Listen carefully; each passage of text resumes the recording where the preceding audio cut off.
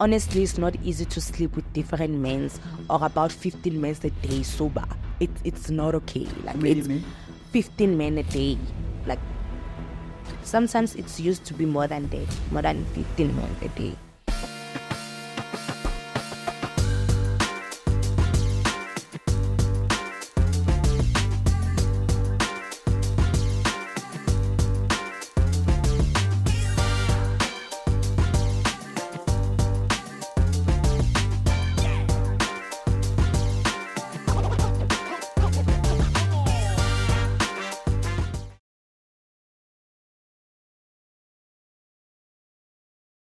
Because at the core of who we are as humans is that we're all knitted by our stories, by our journeys, by the things we've gone through, even though they're not the same.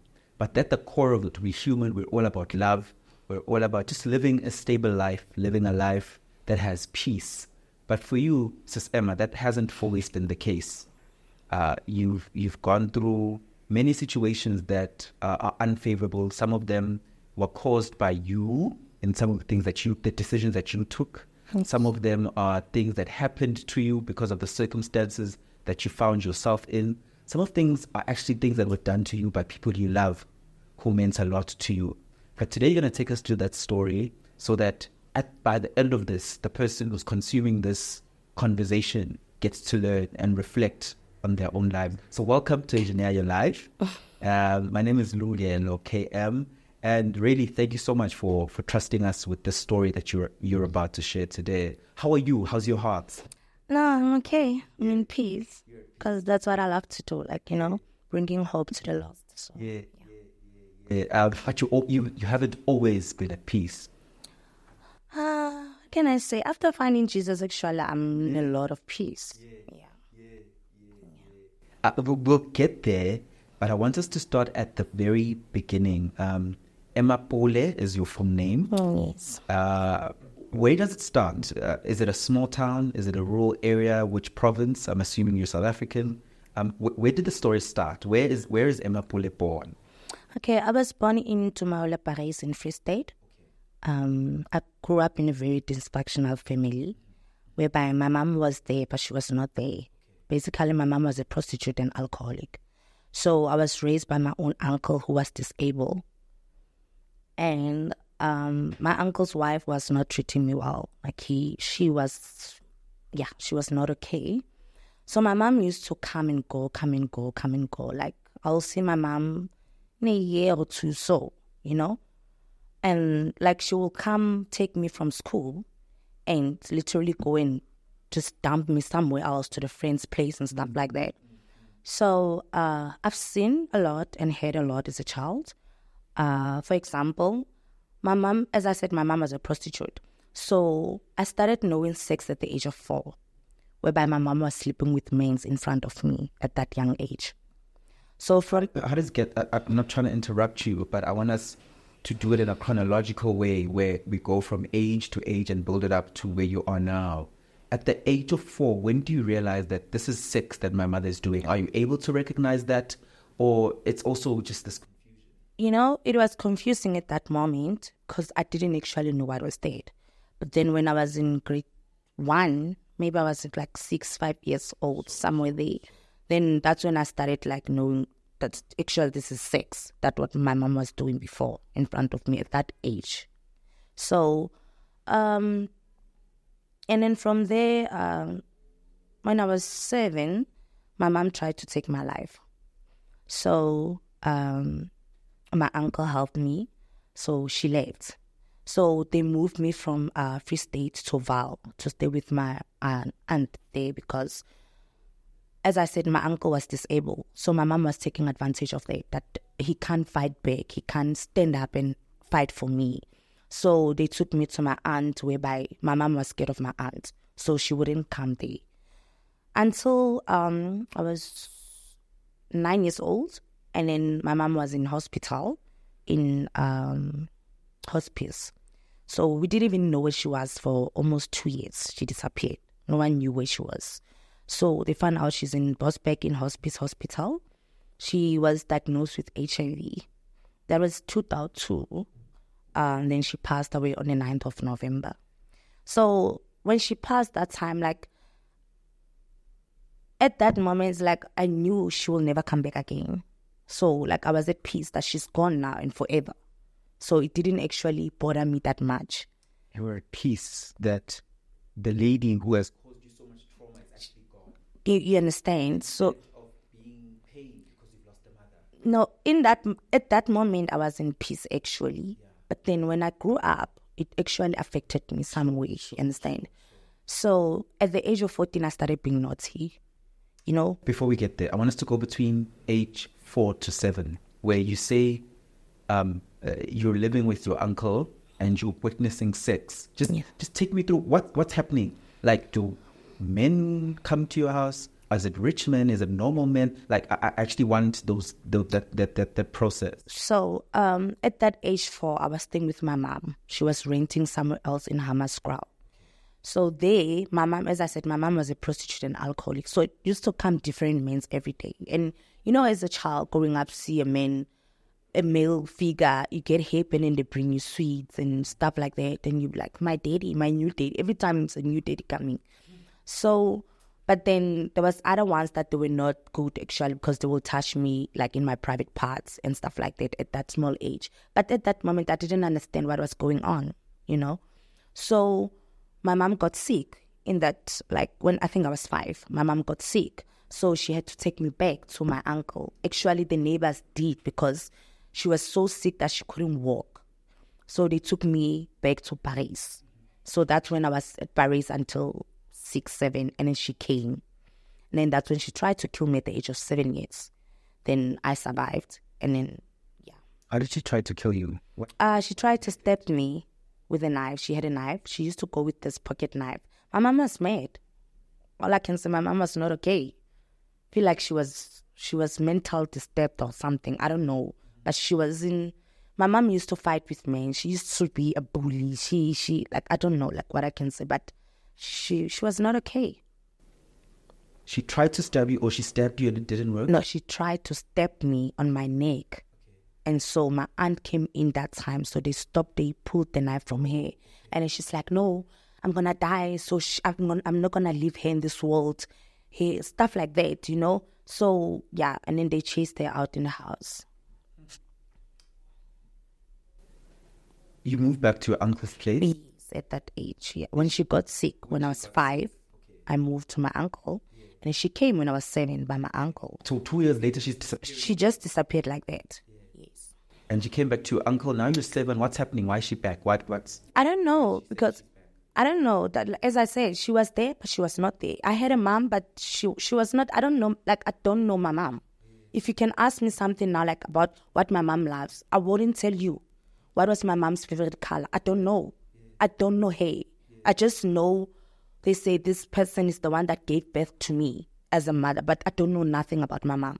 The only things or the memories that I have about my mom, it's only bad things that she did to me, things that she taught me or she made me see at that young age. That's the only things the memories that I have of my mom, nothing else.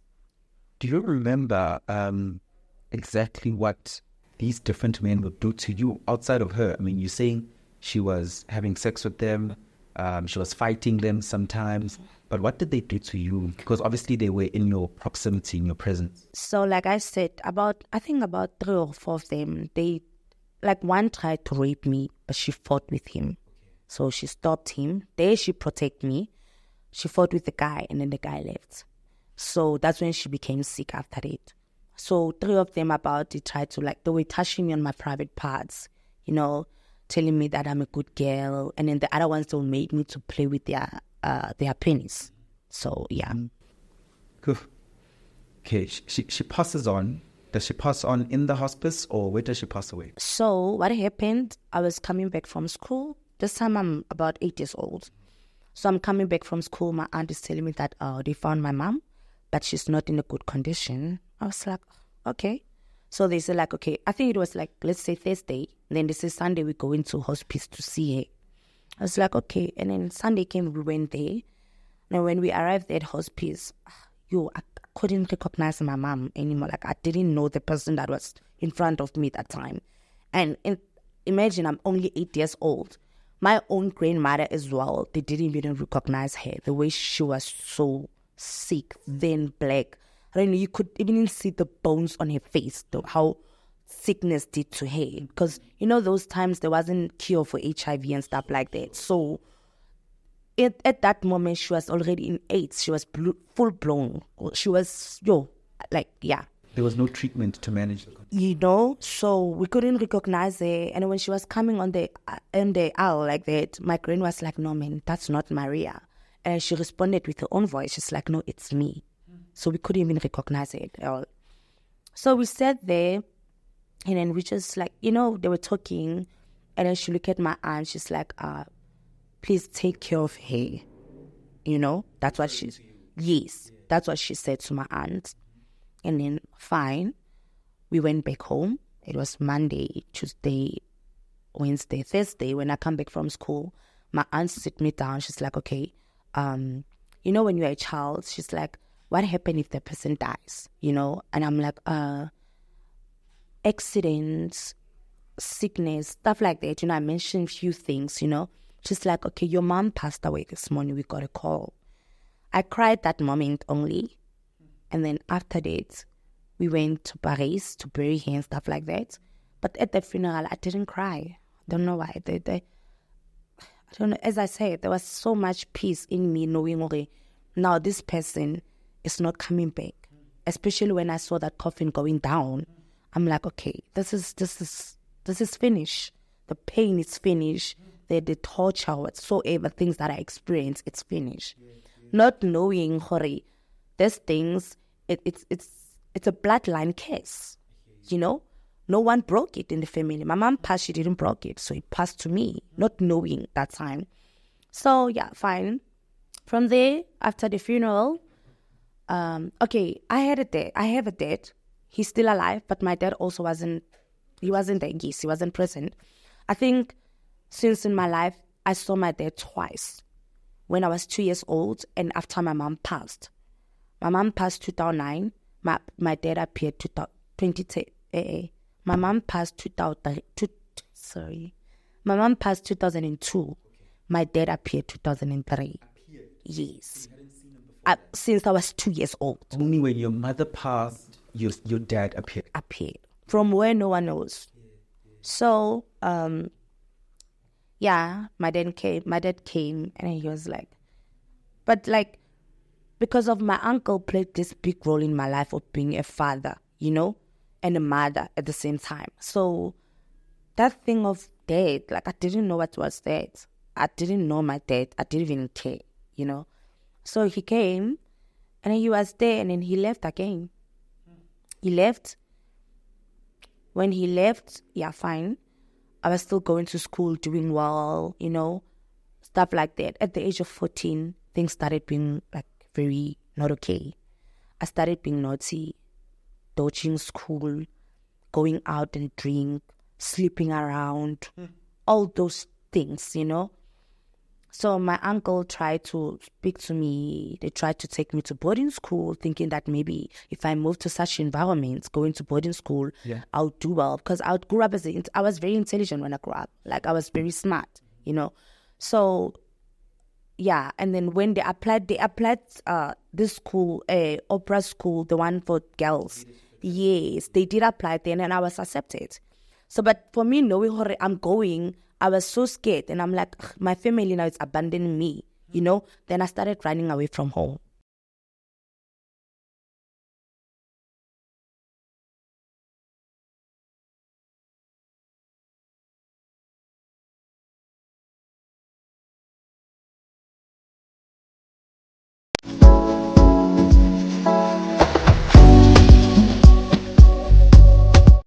My mom abandoned me and passed away. Yes. My dad appeared and abandoned me. Yes. Now my family in totality is trying to abandon me. You know? I think that's what's going on through this. Yes, you know, neglection, you know, all those lies that the devils put in our heads. And so, because we grew up with those lies since we were small, after the things that we experienced, you know. So now you think, okay, my mom doesn't want me. My dad didn't want me. Now my family doesn't want me as well. You know, I'm like, no way. So now I'm going to live my own life. So I started running away from home. Oh, before that, so while I was still at home, starting being notes, stuff like that, my uncle tried to speak to me, called my family, they set me down. And before the boarding school thing, I tried to commit suicide at that age 14, whereby I remember coming back from wherever where I slept to a guy place, came back the following day in the morning. And then when I reached home, my uncle's like, no, we can't have you anymore in the house because you don't want to listen to anyone. You want to be a woman? Go be a woman outside, not in this house. You understand?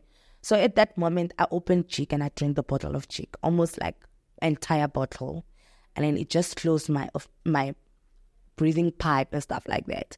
So they had to call the ambulance and I went to the hospital. That was my first attempt of trying to commit suicide.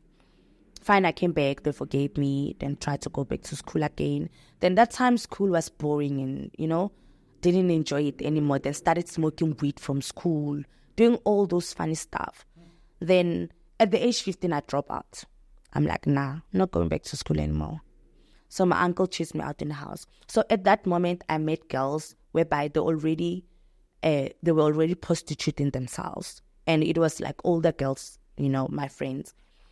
So when we were there, they taught me, they're like, you know what, there's a easy way to survive. Leave your family. You can make it. We'll teach you how to, So that's when I was introduced to prostitution at the age of 15 years. What area is this? In Vereeniging. Okay. There's I don't know if I must call it by name, but there's a place that used to be called, before it used to be called Central Hotel, but now it's called Manhattan. So we went there and then they were working there. So what happened in there basically is that you own a room and then you just pay, let's say, $150 for a day. Then the rest of the money is yours. You can do whatever you want with it. So I was like, cool, why not? Easy money, because making a lot of money, just paying $150 is nothing. So I went and stayed there. Life was good at that moment. I felt like life was good. I was enjoying myself. No one is there telling me what to do. No one is controlling me. No one is abandoning me. Like, I was just enjoying myself. But the things that I was drinking like almost every day, because honestly, it's not easy to sleep with different men or about 15 men a day sober. It's not okay. Like, it's 15 men a day. Like, sometimes it's used to be more than 15 men a day. So at the age of 16, I fell pregnant. And then I tried to contact home because I left home for about 3 years without talking to anyone. So I tried to call home, call my granny, because I knew her numbers by heart, and my uncles. So I called her phone was going on, and I dropped the phone. I was scared to talk at that moment. And then she called back, and then suddenly I answered. I'm like, hey, it's me. I'm not okay. I just want to come back home, stuff like that. She's like, where have you been? We've been looking for you. You just disappeared. You're not saying anything. I'm like, it's a long story. I will tell when I reach home. They're like, come home, come back home. Then I didn't go back to Paris. I went back to Val, to Sebokeng, where my granny stays now. So when I reached by my granny, I was 3 months pregnant. So I started working, going to the clinic for antenatal and stuff like that. So from there, I stayed, because I was like 16 years old. I stayed, and my aunt was like, okay, when you're done giving birth, we'll take care of the child. You go back to school because you're still young. You can go back to school. I was like, cool, why not? But I don't know if I can say there was voices or a thing that was calling in the street. I didn't want to see myself sitting in the house. Like, I didn't want, So when I was 4 months pregnant, I remember it was December time. So, us in our culture, we have that thing that we do, like firecracks and stuff like that. So, but before that, because we had a dog in our yard, so I had to close the door, yes, in the house of it, and then do the firecracks and stuff like that. And then, so I remember that time after 12, after doing the firecracks and stuff like that, and I said to my granny, I'm going to open the dog now to come out. My granny was like, okay, cool.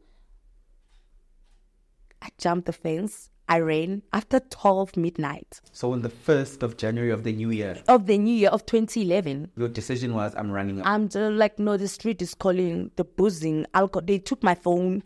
I'm like, nah, I'm leaving. I'll see myself, but wherever I want to come, I'm going. And it was raining heavy that day. It was heavy. It was raining, and I decided to jump the fence. Last time my granny saw me is the time I said I'm going to open the dog. That was the last time. I left.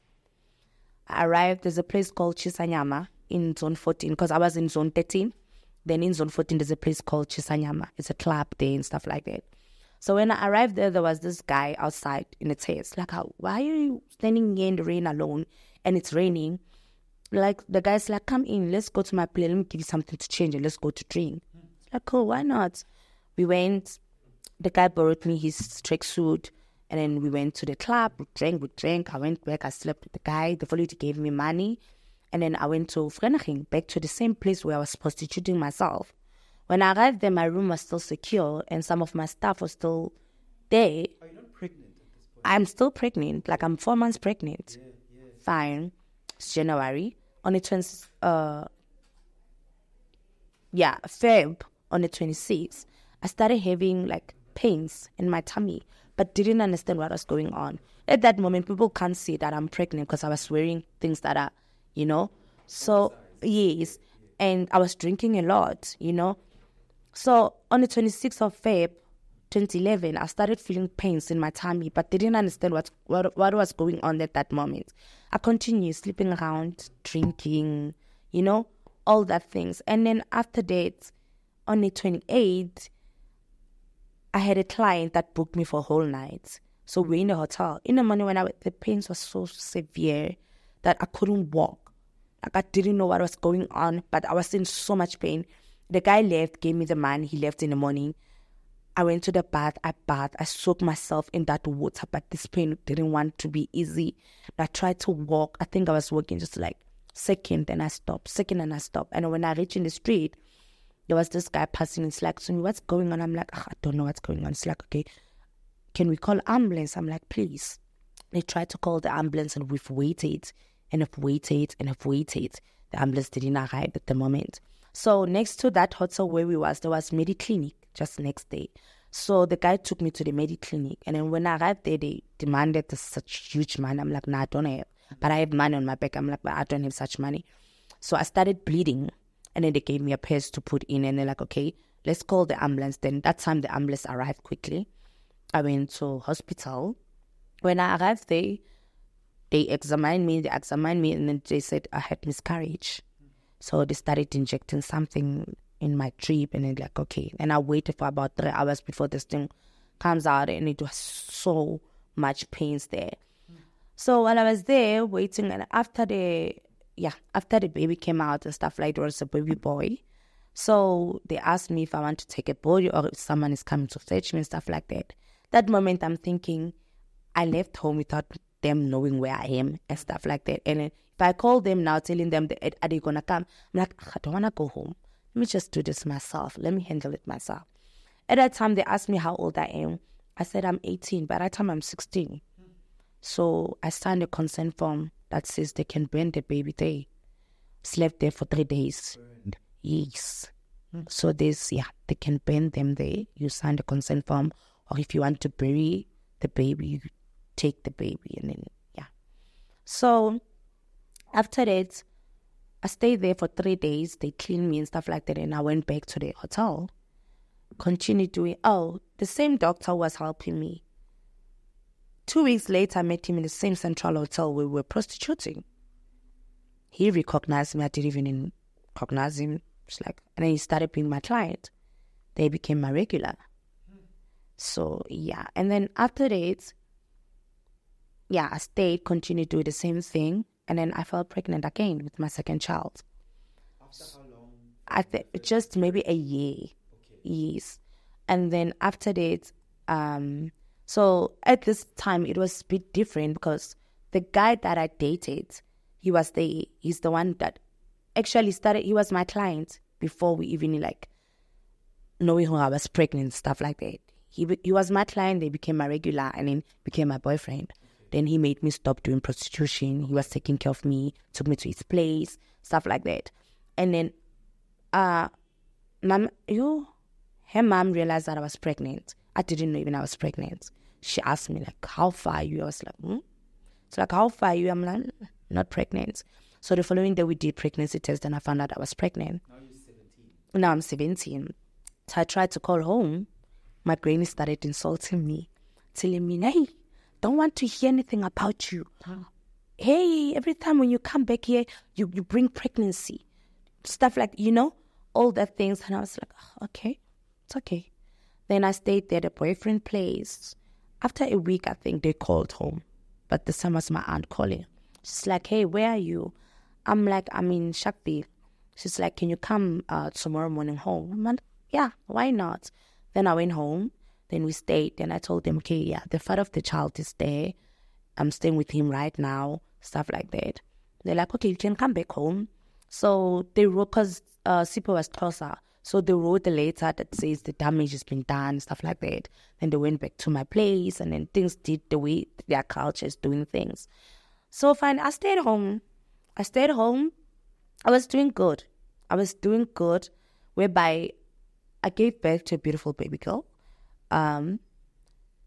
After giving birth, I think when my daughter was a year, my aunt decided to let me go back to school. But I didn't want to go to uniform school. I felt like I'm old now for that, I'm like, I'm not going where to go. Because I dropped school at grade 9. And imagine I have to go wear uniform at the age of, people who are 18 are doing matric already. So I have to, I'm like, nah. So they said, what do you want to do? I said, no, I can go to Abed school. So there's this old school they call yes. I went there. I was doing well, man. I was doing well. The father of my child was there. Everything was going smooth and nice. So when my daughter was 9 months old, the dad disappeared. When the dad disappeared, I was shattered. Started drinking at school. Started lying, said I'm doing some project whereby we'll go around, drink, come back home late. I have to breastfeed. Everything was just too much for me. So I remember my aunt from Bloemfontein was there. So she had a little boy who was about 2 years older than my daughter. So I lied to my aunt that day. I was like, no, man, we have project at school and I have to go this and this and this and this and this. We're writing about this. If I miss this out, my aunt was like, you know what? I will take the kids to the mall. Just go and come back. Cool. I didn't come back. I went. I drank myself to death. I drank. I passed out wherever I was. And then after that, I woke up the following day and then it hit. Shit, I left the child. I have to go back home and stuff like that. Then I had that gut, I went back. When I arrived there, my aunt, they were angry. They were very angry. Sure. So my aunt decided that time they go into Bloemfontein. She's taking my granny with. I have to sort my things out. So they left me with the child alone. Say this thing I'm running to, now you see what's happening. Same thing that my mom was doing to me. Now it's going to me, because it's a bloodline case. Now I'm the one that abandoning my child, not wanting to take responsibility, So fine. I stayed Monday, Tuesday, Wednesday, Thursday. Friday, I took the child to crèche, went to school. Get drunk after school, went home, stole my granny's money, didn't fetch the child from crèche, went back to Central Hotel. Hey family, thank you so much for being loyal to engineering your life.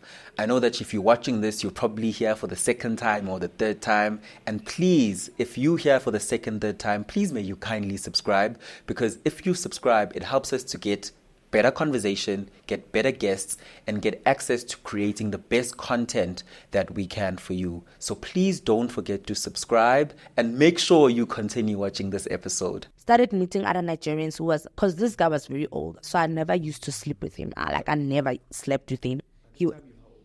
I think I was about 20, 21, somewhere there. Yes. So after that then, this guy was old. His name, they used to call him Papa Nuku. So he was so old, so I didn't have interest to sleep with him. I didn't want to. So me and him, it was business, just like that. He buys me food, clothes, hair. I make money. He gives me drugs. That's all, So I met these other small Nigerians that were charming and, just because now I'm so used to that thing. Now I'm jumping to other Nigerians to the next one, I stayed with this one. His name was Casey. He started beating me. I went back to Ucha again. And then I met this other one, they call him Escape. So I stayed with Escape, not knowing that now I was taking myself to a pit of hell. Because Escape was so abusive. When I mean abusive, I mean emotionally, physically, mentally. That guy was so abusive. I've got scars on my body that got a story of everything that the guy did to me, you know. So I stayed with this guy. When I stayed with him, I couldn't leave. Like, I couldn't leave him anymore. I don't know why. I couldn't leave. At that moment, I didn't understand why, because I was that kind of person that when you start beating me, I leave.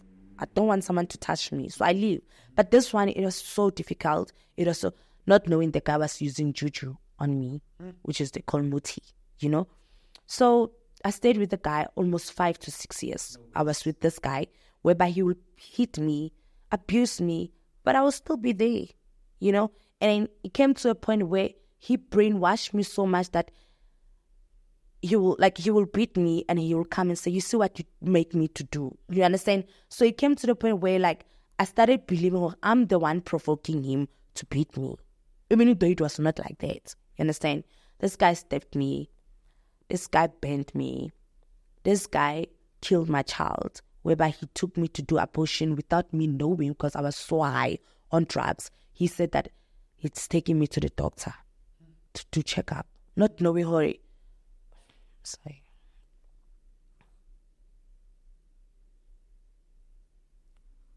Oh, so sorry. Don't take your time.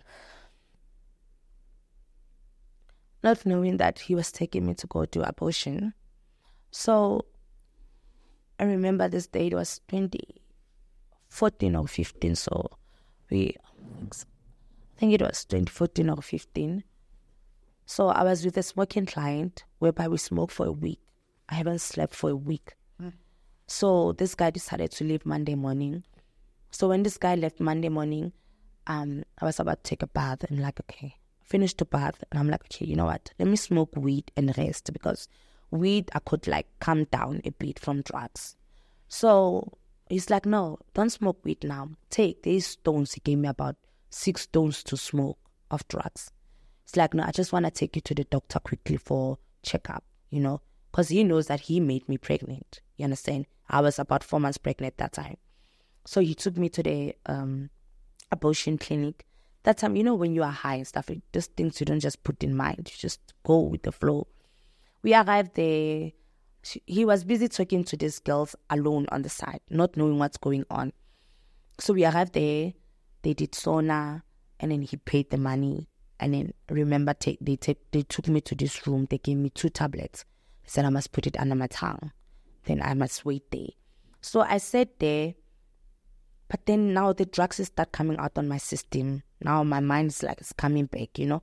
Then there was this lady sitting next to me. I'm like, what's happening here? You know, where's the doctor? Like, I've been sitting here waiting for this doctor. This lady's just like, nah, this is abortion clinic. At that time, it was late already, because the tablets is killing the baby inside, you know. So I sat there and I was like, what? Like, I became cold. My whole body froze. I became so cold. Yeah. Instead of crying, I couldn't cry. It was so difficult. I sat there and I started feeling pains. They took me to this other room where, like, there's a stretch bed. You just sit, they open your legs, they tie your legs there, and then there's this sharp mental thing, like screwdriver, that's like, you know, going down on your vagina, go straight to the womb. And then that thing, when it comes, because there's a screen that is there next to you that you can see, when that mental enter your womb, like open up, like, and it's like things like razors, where it cuts the baby, chops the baby like a mince, chops the baby, and then after that, when that thing is done, it closes again and it comes out. When it comes out, then those pieces of a child and stuff like they come out. That's what I experienced. But okay, thank God he's with Jesus now. So after that, he came and fetched me back, and then we went back to the place. He fed me drugs. I became numb. I became numb to the point that I've never cried. It took me 1 year and 6 months before I cried. I became numb to the point where I built this wall that I will never cry again in my life. That was like how numb I was. After that, I stayed in the house, I think, for a week to recover and stuff like that. Started smoking drugs. I lost a lot of weight because of stress now and not eating and all the, like, I became so thin. This time I was so bad, you know. After that, I continued. Started gaining weight again, continued living there, doing the same thing again. And then he will beat me. I've got a scar on my back where he stabbed me with a full glass. I didn't cry. He burned me here on my hand with hot water and Dettol, whereby he tied me with a belt. You know, this stretchy belt. Yes. So he tied me with that belt, and then he poured hot water and poured Dettol. So when he removed that belt, it came out with my skin. This was very bad. So this side, I don't know where it went, just disappeared. And then he almost took my eye out. I've got a scar here where he bit me with the the belt thing on my eye. He raped me where he tried to rape me on my anal. He even put a screwdriver on my anal, trying to, I don't know what he was doing, but yes. He did so many things whereby he would, so he used to have this thing also when he's beating you, he will take chili. There's this orange chili that Nigerians, they love. He will crush that chili and then he closes your eyes with it. Like he wrapped it on your eyes and then he wrapped it on your vagina. I don't know, that was his kind of way punishing you or something. And then he make you go in bath with cold water. So imagine the pain that is there. So this one time when he closes this eye, he wrapped the chili as well. So he thought that I couldn't see what he was doing. So I saw him with this small bottle with red ribbons, whereby, because I was bleeding, he took my blood with that small bottles that he was using. So I left. I remember that the fight became too much, me and him. So I left him. I went to stay with other Nigerian. So when I went and stayed with another Nigerian, he started disturbing me on the street. It's like, I'm not going to stay with any Nigerian while he's still here in Pretoria. But I'm like to him, you're not the one who brought me in Pretoria. So you're not going to tell me what to do with my life. This is my life. Whoever I want to stay with, I will choose who I'm going to stay with. You're not going to tell me what to do. It's like, okay, try it. Try to bump me with the car in the street. Every time when he saw me with the client, he disturbs me and stuff like that. And then he took me. He said, okay, you know what? Go to rehab. Go and rest. You will come back. So I went to the rehab. That was my first time trying to go to rehab, change my life. So there was this lady, they call Mama V, Vilna Badi. So she's a pastor. She helps the girls in the street. So she used to walk before, wait, I'm too forward. Before that, so Mama V met me in the street while I left Escape. I was with this other Nigerian guy.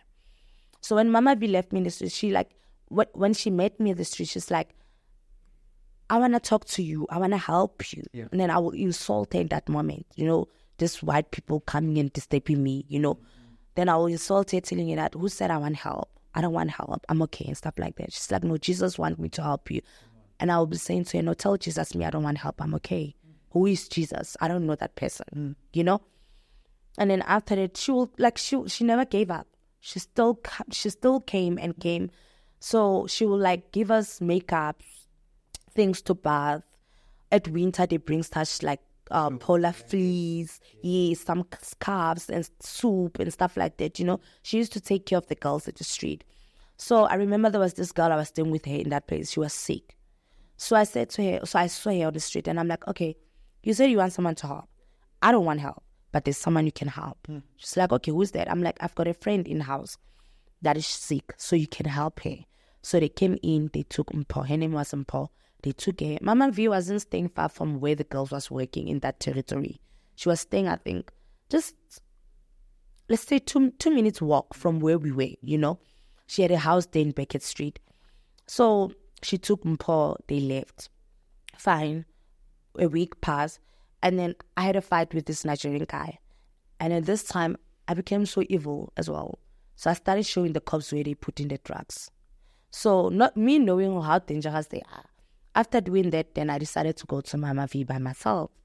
So I went there, went there, and then she opened for me. And then I stayed there, I think, for a week or 2 weeks. So then when this thing was calling, this drugs or whatever voice I was hearing, it was calling. Then I went back to street again. When I arrived there, same thing, went back to escape again, still getting the abuse and stuff like that. Then I went to the second rehab. This time I struggled with cycle of 3 months, breaking that 3-month cycle. I'll be there in the rehab for 3 months. After 3 months, I want to leave. I'll fight, I'll jump electric fence, I'll jump. However, how high the gate is, I'll jump it if I want to leave at that moment. So I left, went back to escape, the abuse, whatever, drugs and stuff like that. Go back again. Yeah. And then, I fell pregnant again with the escaped child again. And can I have water? Sure.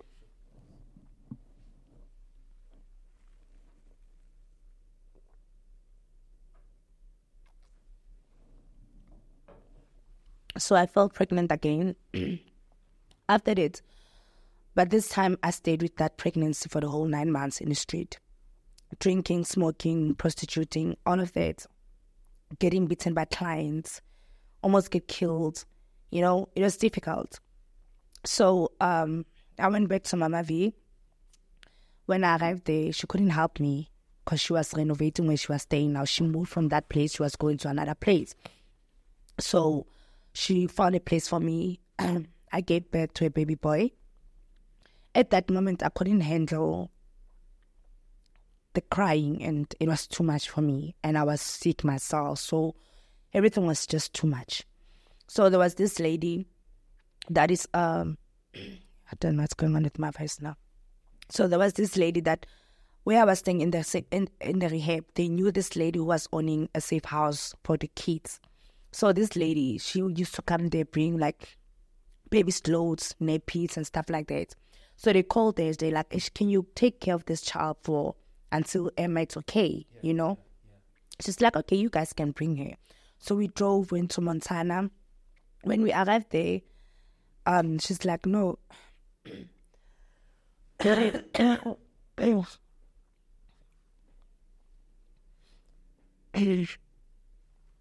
When we arrived there, she's like, no, I'm not going to take her to the baby house. I will take care of her. Like, she fell in love with my son. So she's like, okay, go to the police station, do affidavit for me that says that you're putting Blessing under my care, sure. You know.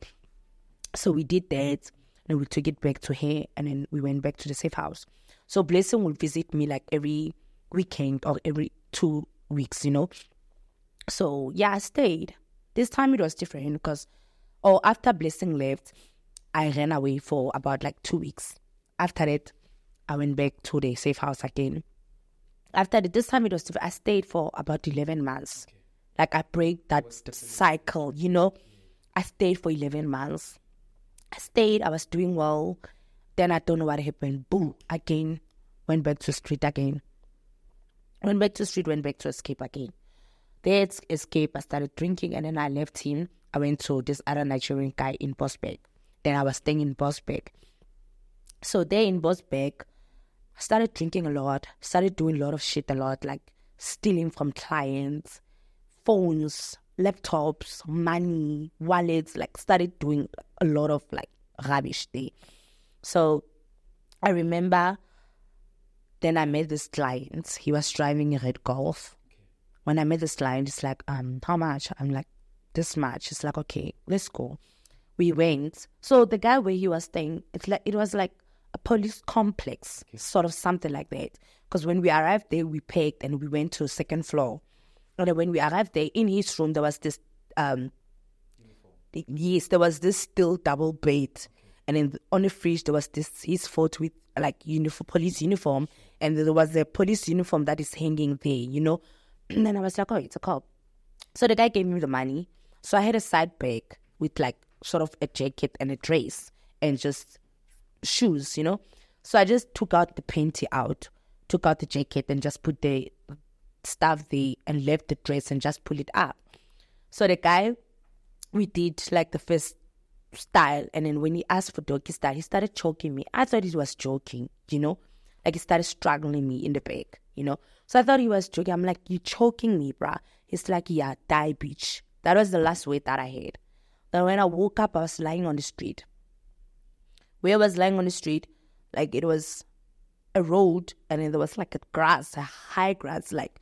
So the guy strangled me to the point where I felt unconscious. So he thought that I was dead, and he threw me out in the street.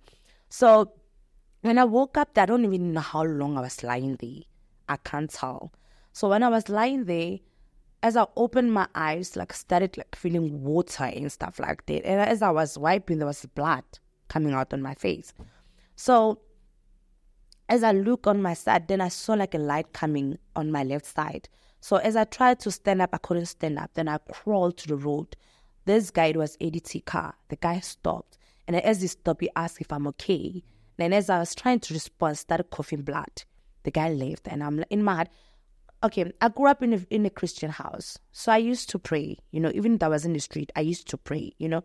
So when the guy left, I'm like, God, he's leaving me, you know. Not even in a second, the guy came back. It was him, a police car, and then there was an ambulance coming on the way, but it didn't arrive immediately with them. So when they arrived, they tried to stand me up. I couldn't stand up. I was so weak. So I had internal bleeding. So I was so weak, whereby I was bleeding my ears, my eyes, my nose, and my mouth. So the ambulance arrived. They took me to the hospital. I passed out in the ambulance. So they didn't open the file yet. I think I was there for 2 weeks in ICU. According to what the medical saying, I was lying there for 2 weeks in ICU. No one knows where I was. So when I woke up there, like, I was okay. It was just a miracle, because even the doctor said, like, I haven't seen the case like this. You know, this was a miracle. So they started filing, but then they wanted to call a social worker for me, because they found, when they ran the blood tests and stuff like that, they found some cocaine on my blood. So they started, you know, wanting to ask questions.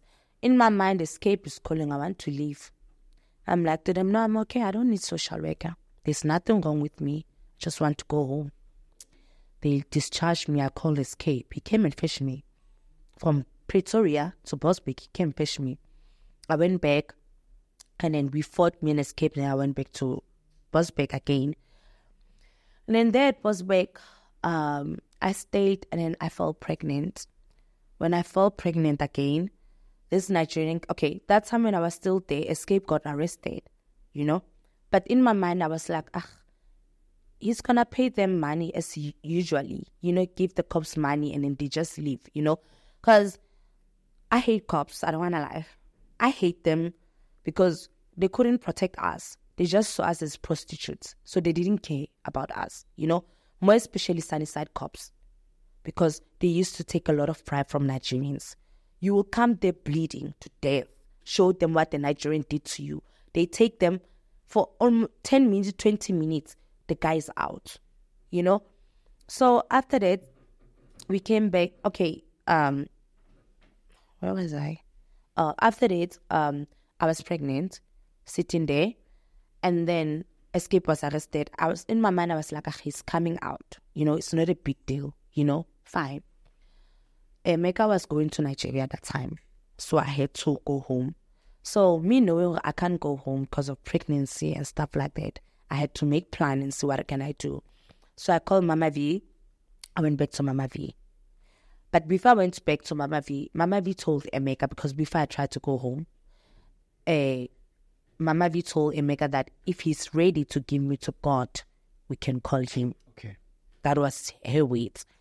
So that night, Emeka called Mama V. It's like, I'm ready to give Emma to God. Then he drove to Bosbeek to Pretoria. We met Mama V at Sunnyside McDonald's. Picked me up there. She picked me up there, and then we went to her place. She was staying in Ferret Lane that time. When we arrived in Ferret Lane, I stayed. So Mama V had this thing of that when you arrive, you have a bag of clothes and stuff like that. She doesn't take things from the street. Even the ones that you're wearing, you must take them out. It's things from the street, you know. When you come with braids, they cut your braids. you know, it's up to you if you really want help, you know. So I had a big bag of clothes that time when I arrived. Took out my clothes and stuff like that. And I stayed. I was 3 months pregnant. And then I remember rushing, telling Mama V, I really want to bend these clothes. And that day, it was like almost going to rain. I asked God, please, not now. Let me finish to do what I want to do.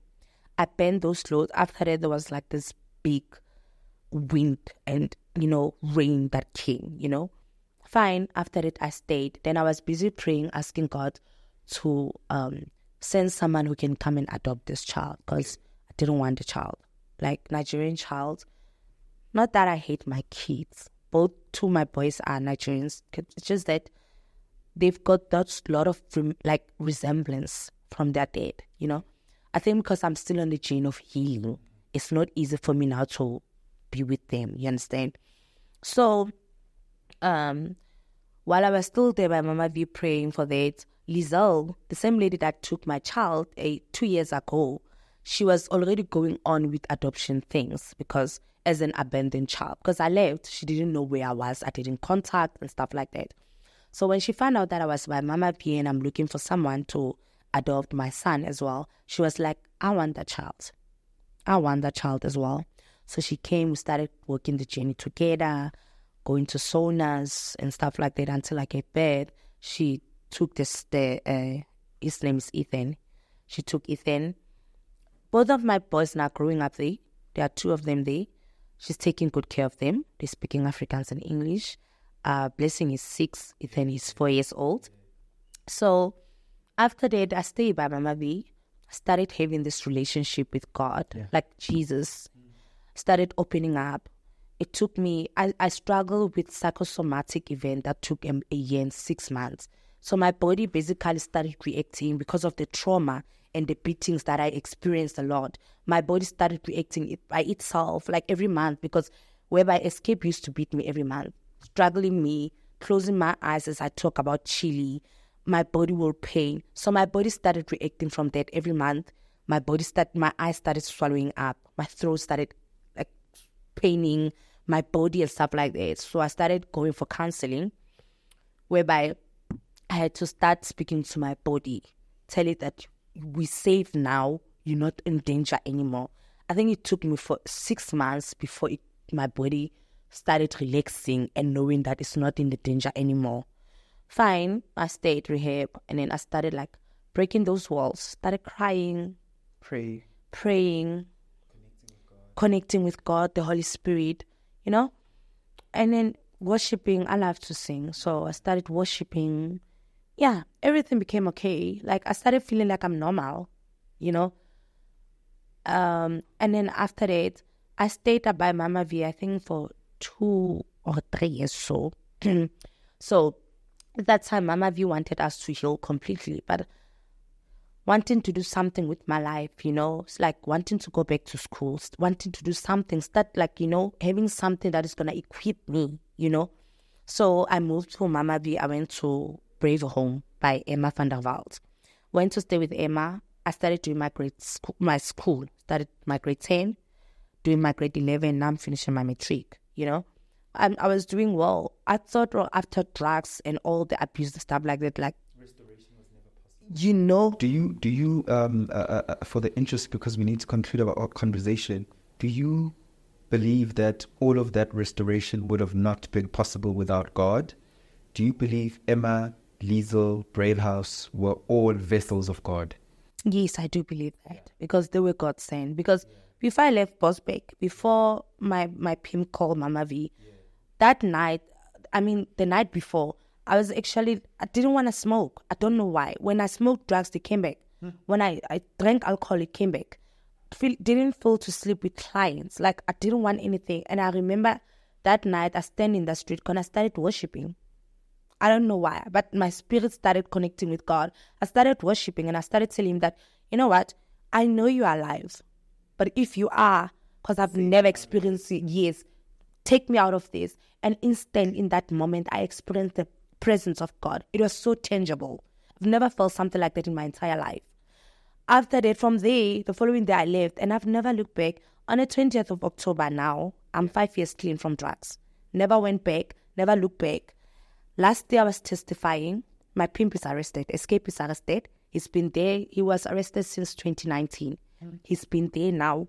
Trial. It's been trial because after I stood up and I became a voice, because a lot of girls were scared to go and testify. You know, cops found few of us, and then when they try to gather the information, the girls will give the information. But when it's time to go and testify, I can't remember. No, this and this and that. And then when I went to Emma, because Emma and Uncle Byron, they work with such crimes, like going out there, arresting, they're working with hawks, basically. So when Emma asked me, are you ready because you've been with Escape for so long? Do you want to testify? I'm like, yes, why not? Because if I don't stop him, he's going to continue doing this to the other girls. You understand? So I testified last year, August. And funny part, I remember before I testified on the 8th of August, there was a moment the time Escape was beating me. As I told it, like I stopped crying. When Escape was beating me, I remember looking at him in the eyes. And it's like, don't look at me.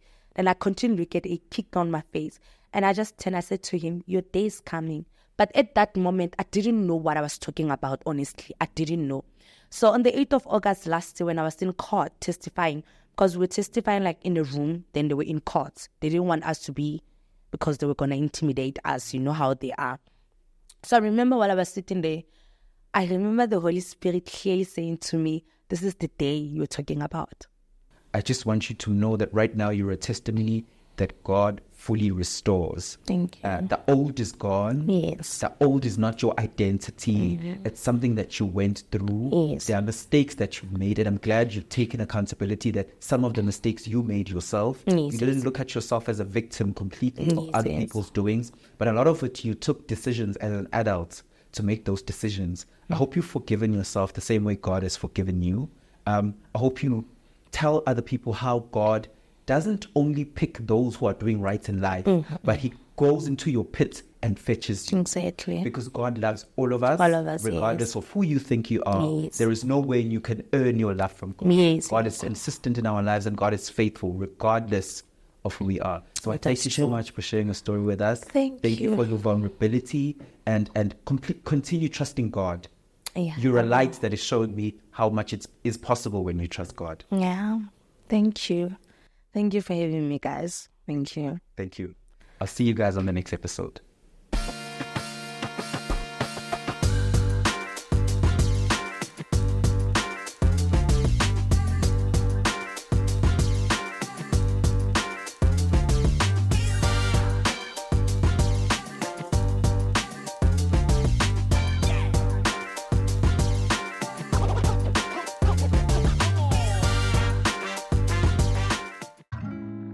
Introducing the epitome of luxury living.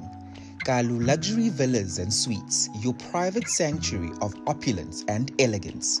Nestled amongst the lush, sun-kissed landscapes of Durban, KwaZulu-Natal, this Kalu Luxury Villa is a paradise of tranquility, offering breathtaking panoramic views of the neighborhood.